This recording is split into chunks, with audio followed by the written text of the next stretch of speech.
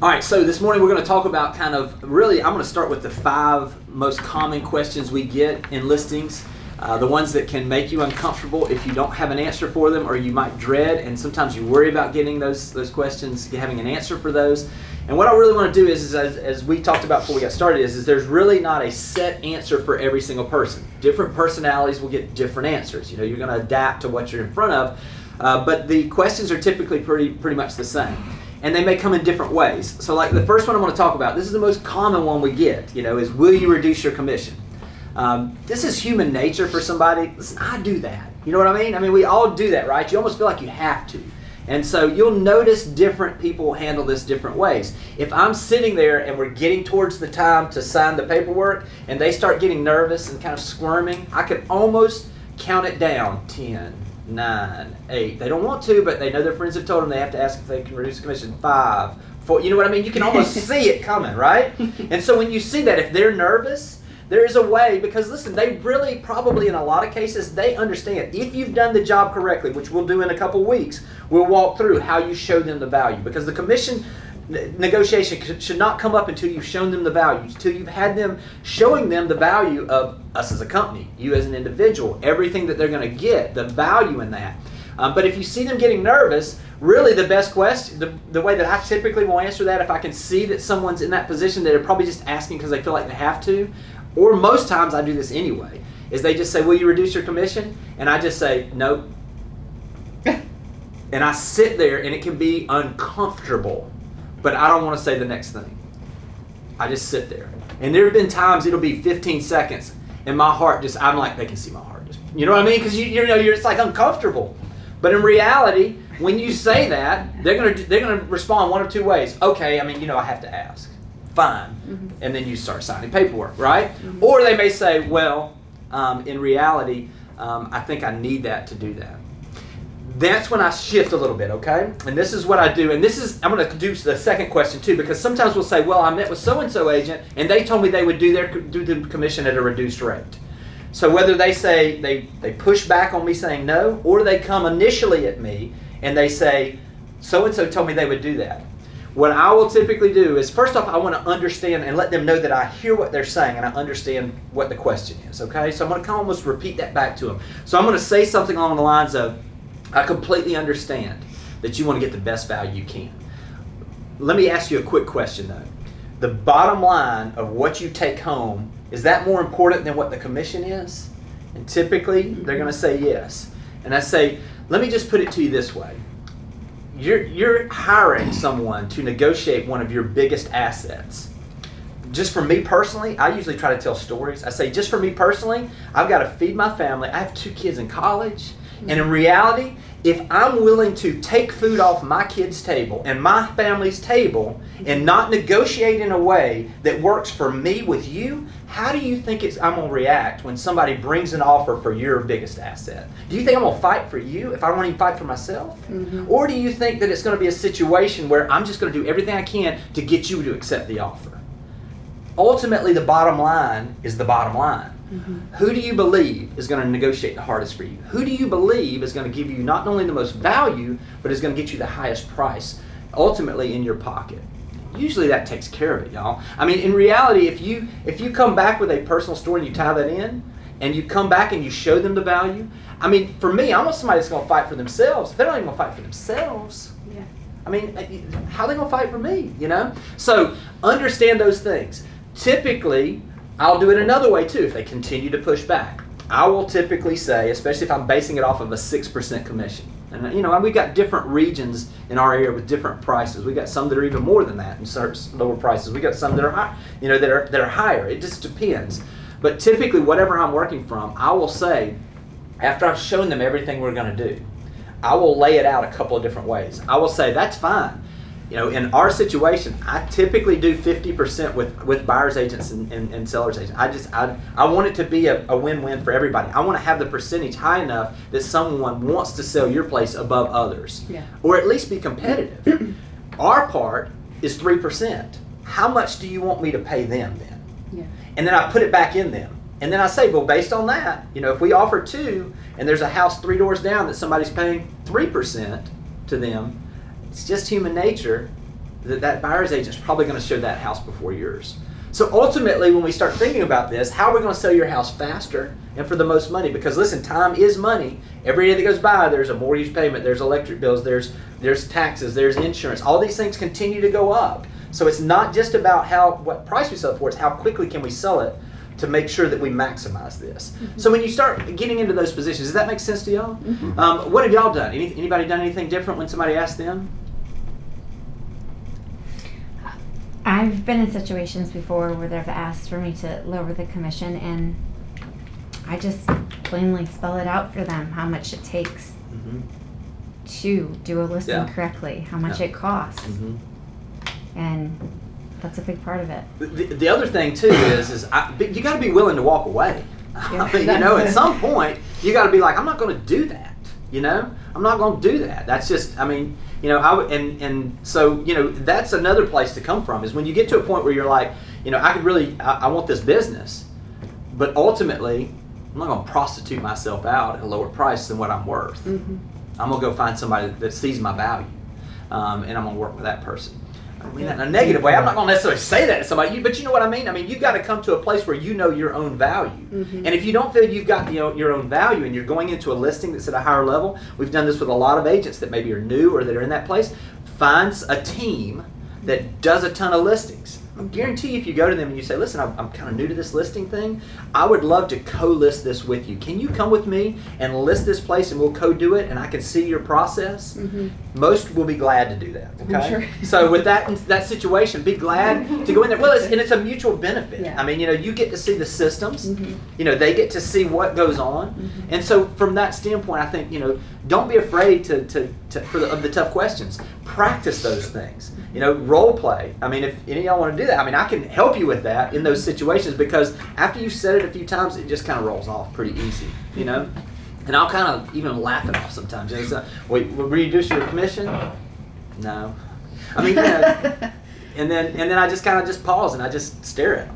I think a lot of people think too, they calculate 3% in their mind and think you're going to make all this money, right? Exactly my point. But the reality is if you really go, listen, we're talking, even a lot of times it's not 6%, it's 5%. We're talking 2.5%, and then I have Berkshire Hathaway fees and I make a split off of this. And so reality is I'm not making the money you think I'm making. So you calculate, I mean, I've done that before. I've calculated it out. And how much I'm going to spend. That's the other thing is show them what you're going to spend. I mean, when you're talking about a higher end listing, it's not even taking your time in, just the hard dollars out. And what I've said to people before is you have to understand the only person that's really taking a financial risk right now on me listing this is going to be me because I don't get my expenses back unless I sell this for you.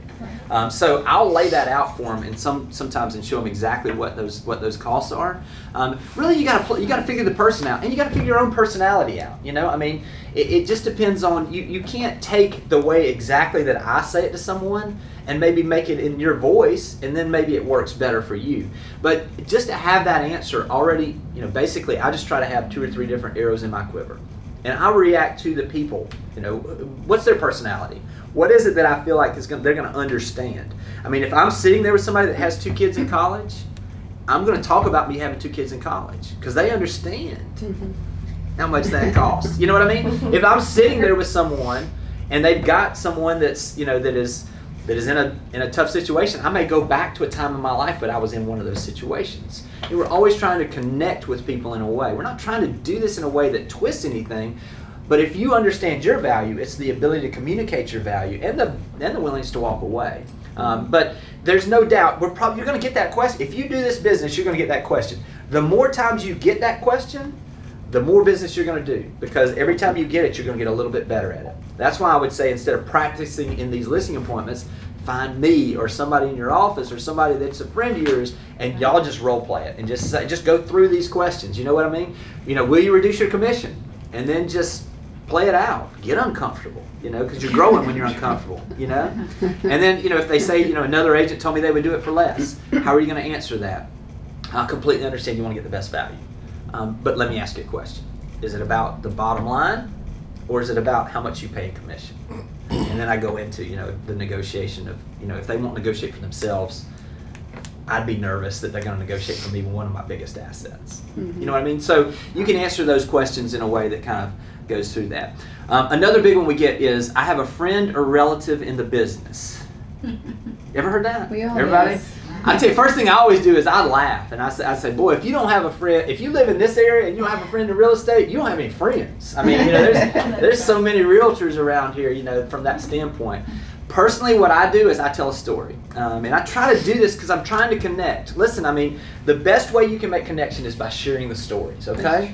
And so what I'll do is I will tell them the story, and it's a real story. And if you don't have your own story, use mine or use somebody else's. But for me, my best friend that I grew up with since I was, he was at my 1-year birthday party. We listed their house, and it was nothing that I could do. It was an appraisal issue. There was nothing I could do. But there's that friction to this day because of how that thing went down. I could not have controlled that at all. And so what I'll do when I'm sitting with people is I'll say, I completely understand. If anybody values relationships, I do. So I completely understand where you're at. Let me tell you what happened to me and tell you what I do now. And what, depending on who they are, I'll ask them. I'll just say, that's great. Listen, there's some great agents down here. Who is your cousin or friend or whoever it is? And typically, if it's a really good agent, a lot of times I'll say, I completely understand. They do a great job. Yeah. Or I will say, I don't recognize that name, but I'm sure they're good. I'm not going to down somebody, but I'm going to say those things, and then I'm going to tell them my story of how how it just made a disruption. And if I see that they're really set on that, a lot of times, because I'll say, well, listen, here's what I personally do, is I will find someone, typically in my office, that I will refer my friends to. And I'll get a referral fee so that I at least participate in the transaction, so that I get something out of it, because they want to help me. Your friends, you want to help your friend. So here's a way that you can preserve the relationship, and they can get a portion of the sale.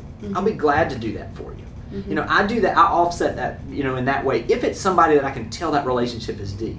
If it's just a long lost relative or something, typically when I ask them and they tell me and I don't know who the name is, I'll say, hey, I get it. I completely understand. I value relationships as much as anybody. But, this is one of your biggest assets. Is this who you want? And if you say yes, I completely get it. Is this who you want to negotiate the biggest asset that you have to make sure that you get the best value? And if they say yes, typically I'm like, I get it. I'll tell you what. If they aren't able to perform, know that I'm here. I'm not going to fight somebody and try to convince them not to list with their brother. You know what I mean? In reality, let's be real. But what I want to do is I want to show them some options. I want to give them a way that's in between. I'm not going to be dead set. Unless I just see that's the option. But I typically, a lot of times, what I will do, if I see that that's a relationship that is very tight, is I will tell them my story, and then I'll offer to pay a referral. And then I'll say, does that make sense to you? And they'll say yes, no, or I need to think about it, whatever the case is. But in reality, you need to give them some room to make a decision. I'm not going to try to back them into a corner. Yeah. That doesn't do any good. That's the old school selling, and to be perfectly frank, listen, it will work. I just don't want to be greasy like that, personally. You know what I mean? I don't want somebody to walk away and be like, the guy was right, but I don't know if I trust him. I want them to feel like, yeah, that guy gets it, And in reality, as we all know, especially, we're in the relationship business. It's not just about the one transaction. We're playing the long game. We're trying to find those relationships that we can build over time. So, if you get that question, I have a friend, I'll ask them who it is first, and then if it's a great agent, I'll say they're a great agent. Let me show you kind of what we can do, and then ultimately you've got to make a decision on what's best for you. Let me tell you what happened to me, and then I tell that story. Or you could say, let me tell you what happened to a guy in our office, or whatever it is. But just give them an option. Give them some options there. Continue to show your value. And a lot of times I've had people that I've walked away and I've been like, I get it, they got a good friend. But when I left, they're like, you know what? Because you didn't pressure me, I just, that made sense to me, and I really don't want to hurt that relationship. I would rather hurt them, a little bit on the front than damage our relationship forever. And so I've gotten listings that way as well when I really didn't think it was any way. But just by you being genuine and being authentic, a lot of times you'll get those relationships, okay? Any of y'all handle it any other way? Have y'all had that one? Yeah. It is. It's it common. comes up for me more so not a friend or a relative, but just another agent in general, right? That, you know, they walk in an open house and they say, you know, they start talking. I start showing them, start sending them information. They say, well, you know, so and so sold us our house, but I hadn't heard from her in a year. How does that work? Or it depends on, you know, the person, if it's in this office or whatever. And a lot of times you just pick up the phone and call them and say, you know, all right, tell me about this. What do you want to do? Or you? Yeah, absolutely. Yeah, I mean, I think a lot of times, you know, when those things happen, that's one of the first questions you should be qualifying at an open house is, are you working with another agent? Oh, yeah. You know, that's one of the first questions that I try to ask, right? Yeah. Because if they are, first off, I want every agent in our market to know that I'm not going to try to weasel something out. You know what I mean? I've had other agents that I have called and said, hey, your client stopped by this open house, and the goodwill you get from that is through the roof. Now, if they say, well, I've got this agent that sends me these emails and this stuff, and say, great, I mean, is that somebody that you plan to work with? You know, if they say, well, not really, then I say, okay, great. Let me just, if you don't mind, I'd like to start providing you some value. See if it's a good fit. In reality, you got to ultimately make the decision. You know, there's no obligation for you to work with whoever you decide. So just let me know if there's somebody in particular. I'd just love to add some value. Does that make sense? And then typically they'll do that. Did you say you called, when you've talked to someone that had an open house and they worked with someone like a year ago, you called their old agent? It depends on the relationship and if they're in this office and what they say when you ask them those questions. And if you know all them. that. Yeah. Okay. Yeah, I mean, you know, a lot of times you can kind of tell the vibe. You know what I mean? You can tell if it's somebody just trying to, you know, well, you know, we had an agent that sends us some stuff, or somebody that says, oh, we worked with Tommy and Tommy was great. You know, we love Tommy. As a matter of fact, we still get Christmas cards from him. Whatever. That's a total different deal than somebody that says, yeah, they sold us our place a couple years ago, but I really haven't talked to them since then. You know, that's a total different situation. You know, so you know, you've got to play to every situation a little bit differently and balance it. I don't ever want somebody to feel like I've gone in there and stolen a client from them. You know, I want to be able, however that conversation went, that if that agent calls me, because I've had them do it, and they'll be like, well, I sold their house 2 years ago. I mean, now you're showing them properties and everything. I asked them if they were working actively with anyone, and they told me you had sold the house 2 years ago. And then I asked them if they were going to be working with you, and they said they didn't. You know, really didn't matter to them. So, you know, I'm just up front. I want to be able to tell exactly what happened with integrity, and with a way that I can keep my shoulders pulled back and be confident that I did the right thing. Right? So, I mean, whatever it is, however that looks to you. Some people it's different, you know, than other people. But whatever it is for you, you've got to figure out where's that line that you know that you want to make sure that when people, I personally. I'm more worried about the agents that I have to work with every day and that integrity that it's taken me 20-something years to build with the other agents. I'm more worried about that than I am one transaction, personally. I mean, I will tell you personally, and listen, you've got to make that decision for you. For me personally, I've given in times that I probably didn't need to. I've given stuff to people that I probably, in reality, most people wouldn't have. That's just me. Because I personally believe with all my heart that if I do the right thing, it may not show up in the short run, but over time, there's more value. It circles back around. You know, I mean, whatever you call it, you know, whatever you call it karma, you can call it whatever you want. I truly believe that if you do the right thing, things will come back to you in spades. So, what's that? No, it's not just in real estate. It's just life, you know. I mean, so that's something. Yeah. So it really does come down. If somebody says I have a friend or relative in the business, typically I want to know what that relationship is. You know, is that and is this someone that you trust with one of the biggest transactions you're ever going to do to negotiate and handle it correctly? Next one is I have to list my house. I want to list my house for a higher price. Y'all get that after you give them the number, you know. And listen, different markets deserve different things. I mean, if it's just out of the range, I got an email last night from somebody. Again, it was a referral. It's not like I actively went out there. And they asked me to go see a friend of theirs that had a place here in Old Seagrove. And I went down, and I sat down with the folks, and I went over the value and showed them the value. And the value was crystal clear what it was, you know. And they said, I want to list it for 20% more than that. And first off, you got to be willing to walk away. And the comment that I typically say to people is, I would rather disappoint you now than in 6 months you wonder why I wouldn't tell you the truth based on the numbers. And when I do that, I typically tell people, because listen, if they're just going to list based on price, first off, it's not a very good client usually. Secondly, we're in a market where the market is moving in the upward direction, but it's not going to move 20% in 9 months. Yeah. I mean, if it does, the rest of the market's, we're going to, start getting prepared, because that's we have to have a boom. You have to have a boom like that before you have a bust. So we're if we start seeing those things, that's when we're really going to have our head on a swivel, right? Yeah. So knowing that our market has been steady, knowing that is it, what I will typically say to someone after they say, well, we want to list it for that, is I'll say, I completely understand that you want to maximize the sales price for this place. My job is to give you the information in a professional way that you can make the best decision for you. At that price, listen, there's times, I say this a lot right now, there's times after being through 3 different market cycles when the prices that things will sell for will surprise us to the upside, and sometimes in different cycles it'll surprise us for what people are only willing to pay for something. Right now, if we're getting surprised, it's to the upside. So I don't want to tell you it can't sell for that. Based on these numbers, I think it's pretty clear that it's probably not going to happen. Right. But I don't want to say never for anything. So in this case, what I would say is that we're talking about 20% difference. What I would say is I would be willing to list it at this, whatever that is for you, understanding that, depending on where you are, between 7 and 4% below ask price is what things are selling for. What I will do is I'll be willing to list it for this with the understanding that the program that we're going to be doing, the market is going to tell us very quickly when we do, and I call it, and we're going to get to this in a couple weeks, I call it our listing launch formula.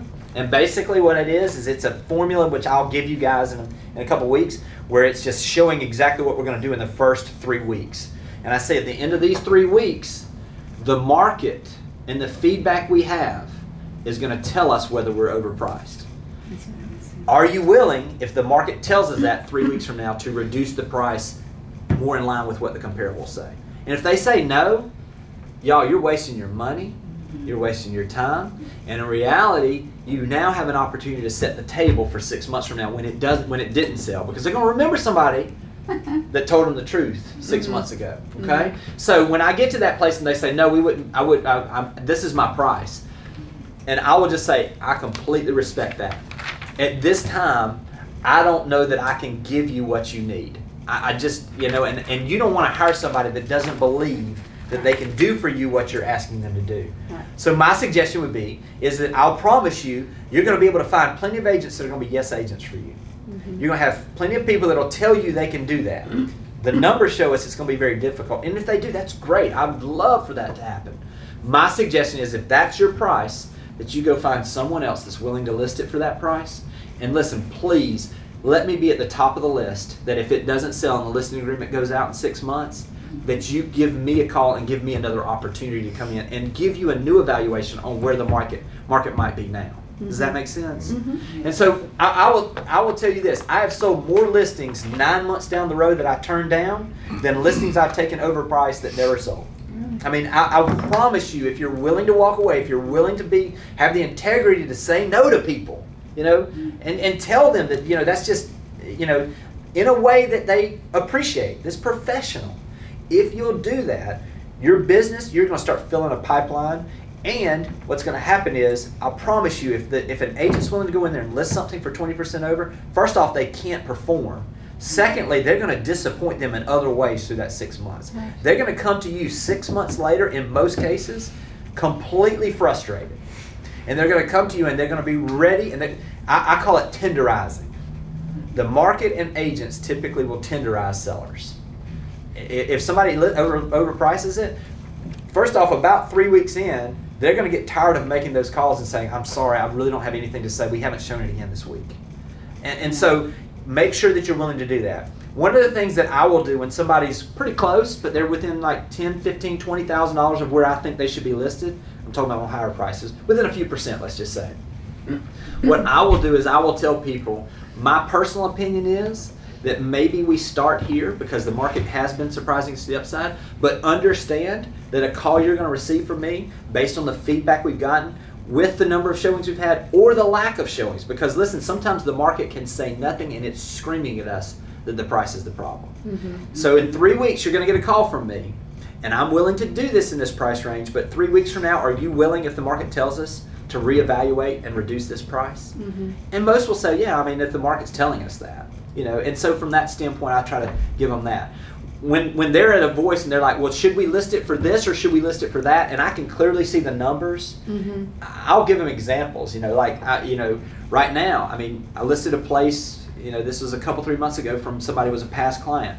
You know, his question to me was, should we list it at $1,025,000 or $1,050,000? The comp showed that it was going to sell somewhere between $975,000 and $1,010,000. And I said, my personal opinion is, there's never been a time when buyers understand value more than they do today. They're going to get instant feedback. Sure. They're going to know when your place comes on the market. So with that in mind, me personally, I would rather, if our price is somewhere between $1 million and $1,010,000, I would rather us price it closer to where we're willing to accept, and I'd rather us be turning offers down or negotiating than pricing it higher and hoping somebody comes and that we have somebody to negotiate with. Right. And usually that works. And I'll tell them examples. You know, that's a perfect example. I'll tell them that. I'll say, listen, I had a friend, you know, client of mine, past client of mine, we listed their place for $1,025,000. The discussion we had was, should we list it for $1,050,000 or $1,025,000? The comparable showed that it was going to be $975,000 to $1 million. We priced it at the lower price. We got multiple offers, so we got into a place where people had a sense of loss, and we sold it for full price in 3 days. Ultimately, my job is to sell it for the highest price in the quickest time.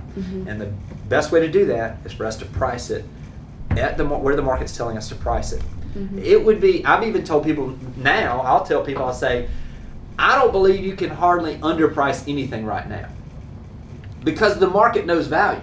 If I were to go into I'm going to use watercolor as an example. If I were to go into watercolor right now and the comparable showed that house was worth $1 million and we priced it at $925,000, I will promise you we will have multiple offers by the end of the day in excess of that ask price, up to where the value is, especially once we start getting multiple offers and we get a feeding frenzy.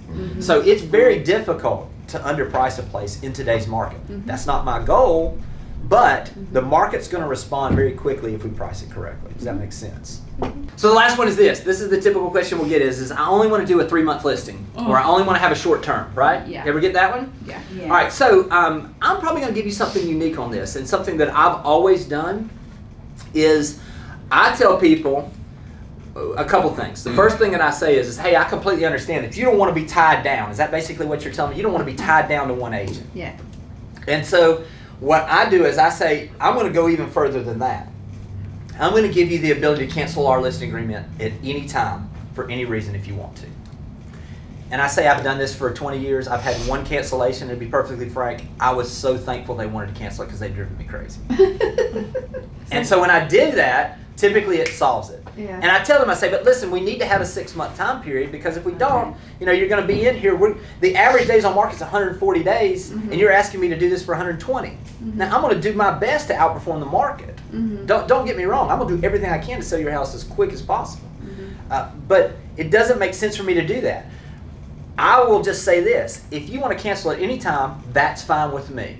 All I ask is that if you cancel within those 90 days, that you reimburse me for the expenses I have, and here's what and I'll give you a list of what they are within 1 week of starting. I'm going to show them the Facebook ads. I'm going to show them what I'm spending on photographs. I'm going to show them, you know, what I'm paying for a sign. I'm going to do all of it in there. You know what I mean? And I'm to be perfectly frank, that typically solves that problem. I tell people, I'm not wanting your listing for 6 months. What I want is I want your listing for today. Because in my opinion, I need to earn your business every day. And if you're not pleased, I don't want to hold you to something that you're not happy about. Because in reality, if I try to hold you to something you're not happy with, you're going to go out and tell everybody else that. But if I perform and I give you the ability that you're in control in this situation, that if you're not pleased, that you can cancel at any time, I think it's a win-win for both of us. Does that make sense? Okay? Now, there are certain people, and then you just write it in your listing agreement. So, you know, seller can cancel at any time. for any reason, if canceled within whatever time frame you put, agent will be reimbursed whatever you put, $1,000 for marketing fees, photographs, etc. Whatever you put, okay? You've taken the risk and taken that off the table. Does that make sense? Mm-hmm. How else have y'all answered that? Because listen, I've done that my whole career, and I've never had an issue. And I've had one, like I say, I've had one person in hundreds and hundreds and hundreds of listings sold that has canceled on me. Yeah. And in reality, we were oil and water to begin with. I probably shouldn't have taken that listing to begin with. We just thought differently. It didn't matter what I did. It didn't matter what I said. They felt like they were smarter than me, and they'd sold 3 houses, and I'd sold hundreds. And so in reality, it was a time when they called me, it was almost like I felt a relief that they had canceled that listing agreement. Mm-hmm. But it gives them the ability to feel like they are in control, and they should be, y'all. I mean, listen, it's not that the customer is always right. You got to be willing to walk away. Yeah. But for us to try to hold people over a fire and try to say, well, gosh, you signed this, I mean, and when they're not pleased, it's not going to help you long term. It's only going to hurt you. Right. Have any of y'all run into that? Have y'all done anything? Because this is something you're going to run into in this market environment. If they don't know you, they don't want to. They're worried that they're going to sign something that they're going to be held to. And typically, I lead with this because I want to do it for everybody. I let them know up front. I say, listen, I want to take all the risk off the table because a lot of times, and this is the way I will typically say it, I want to take all the risk off the table. We haven't known each other that long. Yeah. And so I understand that you're not sure whether I'm the right person or not. Mm-hmm. If I didn't believe I was, I wouldn't be sitting here. But what I'm willing to do, because I believe in my abilities so much, is that I'm willing to do, it'll be a 6-month time frame because we need that for the MLS. Mm-hmm. But you will have the ability, I'm going to write in there that you have the ability to cancel for any reason, any day that you want to. Does that make sense to take some of that risk off of you and take some of that worry off of you? And let's say, wow, you can almost, sometimes you'll see them where they're tense and they just let the guard down immediately. Yeah. They're like, well, this, so I really don't have any risk here. If he doesn't do what he says, I can cancel this in a week. Yeah. So, that's a way to kind of handle that and I'm just telling you, you will get way more listings by saying that than listings you will lose as far as dollars amount. Yeah. You know what I mean? If you get one extra listing for that, which you will, if you get one extra listing for that, I promise you over time, that one listing can handle any of the cancellations that you might get later on. And it's going to put goodwill out there. Does that make sense? Mm-hmm. All right. So, those are some of the things that we typically do. What I would encourage you to do, like I mentioned, is these questions you're going to get asked. These are things that we're all going to hear, we're all going to have. Especially if you're doing this business, those 5 things we just went over, you're going to get those questions. And the more times you're getting asked that question, you can answer it, the more you're going to be of value in the marketplace, the more you're going to be of value and your business is going to grow. And ultimately, the more that's going to continue to help your momentum grow. So if y'all got any questions, just let me know. And then if not, what we'll do I would just encourage you, call me if you want to practice some of this stuff or you want to try some things that are in your voice, and I'll be glad to help on that. Okay?